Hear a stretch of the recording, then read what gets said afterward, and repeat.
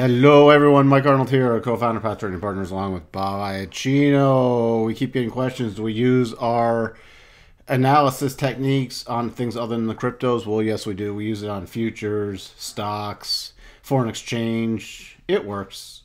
It works on all of it, including the cryptos. We just love to post the videos for the cryptos. Here's just an example. Tesla stock a lot of people follow. Just triggered a double top pattern with the close below 335.71. So this is slightly lower probability because on a weekly basis it still is against the rotation zone. It's in the middle of the rotation zone on a weekly basis. Here are the targets. The stop reduction target 323.31. The first profit target 317.12, and the lower probability target 310.92 since it's into the wicks. So it'd be covering most of the position down around this 317 level. These stops on a closing basis, any close above 351.24 stops out the pattern, or if it trades intraday through 354.34, that's also stop out.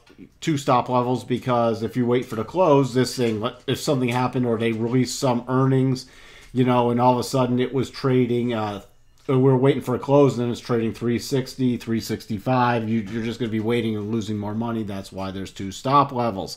So we'll see how this one plays out going into this really nice descending move. And remember, a double top is a reversal pattern, so we have a move to reverse.